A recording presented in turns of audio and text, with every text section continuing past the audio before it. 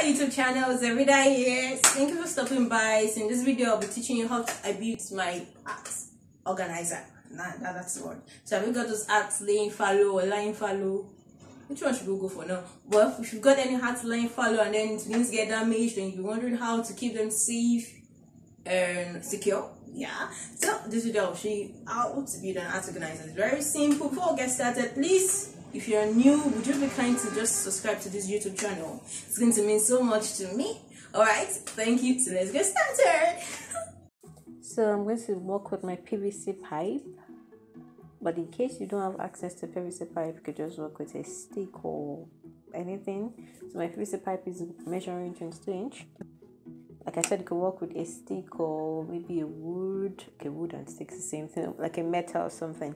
So I'm going to grab my ribbon. It measures a 1 inch ribbon, and I'm just going to cover my PVC pipe. Now this step is completely not important. I'm doing this because I don't want it obvious to everybody, that everyone who comes around to see it, that I made use of a PVC pipe.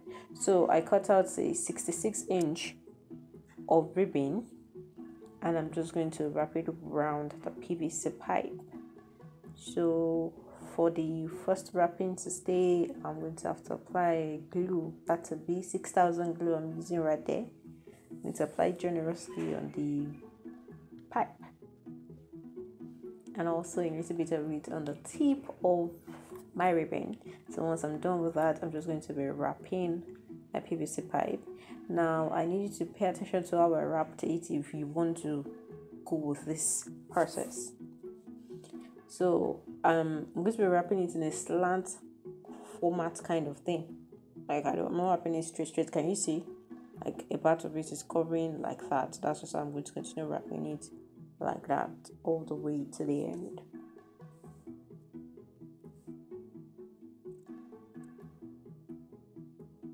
Okay, so I realized that my 66 inch ribbon that I cut out wasn't enough. So I got to the end of the one I cut out, so I'm just going to glue it to keep that one secure, and I'll have to cut out another inch. I must have cut out like some 12 inch or so. Okay, yeah, like 16 inch. Just cut it out, and then I'll apply glue again. So that's going to keep the previous ribbon and the ribbon I'm going to join to it glued together. Yeah, just like that. So next I'll continue with my wrapping.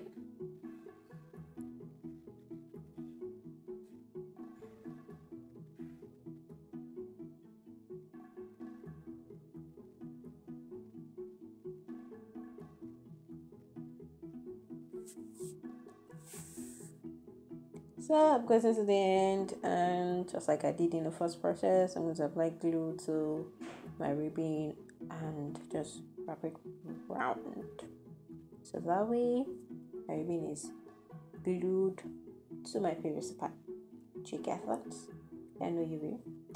So for the next thing, I'm just going to pick my lighter and then burn the edges of the ribbon so it doesn't lose out itself. I don't know why that lighter wasn't coming on at that point. So can you see that? So any parts I feel left out too, I'm just going to burn it to my lighter, just a little bit though, so you don't burn off the ribbon. So next I'm going to pick a rope. I'm working with this rope usually used for spreading clothes, but you can work with whatever rope that's suited. In fact, you can even work with the ribbon or a bias. But I just felt this would be much more perfect what I want to do. Now, for this process, if you're working with a wood or a metal that doesn't have an opening, all you just tie it like this. Yeah, exactly like this. But me, I don't want to go with the time. So I'm going to fasten the rope into the PVC pipe. Now the rope I measured that day must have been measuring like 120 inch thereabout, but I realized it was too long for what I wanted to do with it. So I had to cut it out. And I think overall I reduced the rope to something around some 60 something inch.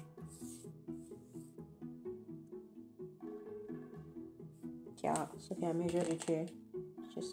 Around some 69 inches. Yeah, that's perfect. So I reduced the rope. So total rope I used is 69 inches. But if you're using a stick and you're just tying it at the tip, you won't be needing up to that. So I'm just going to give it like a good tie, knot it like trash, so be sure it's secured. Okay, so that's good. Now I also don't want this tying showing, so we're just going to pull it so it can be inside the PVC pipe. Do you see that? Yep. So I have a neat job. Alright, so that's it. Can you see that? It's looking like a bow and arrow kind of thing now. So next I'm going to pick my rope again, another rope now, and I'm cutting out like 36-inch. Now can you see that this end is loosed? I actually don't want to work with the rope as it is because I felt it's going to be too much. So I just unraveled the twist and then I just picked out one. You know, it's not compulsory to go with exactly this kind of rope. So now I just folded the tip of the rope into like some 5-inch. Can you see that? And then I'm going to pass it under the pipe, bring it out. I trust you get what I'm doing. Can you see that now? So now the two rope that I have now, I'll take it over and just tie together. Once I'm done with this, now I'm also going to repeat the same process in the middle of the PVC pipe and towards the end of the PVC pipe. Do you get that? So I put it there and there. So now this is it. I'm through. So can you see what I did now? Add 3 ropes hanging down.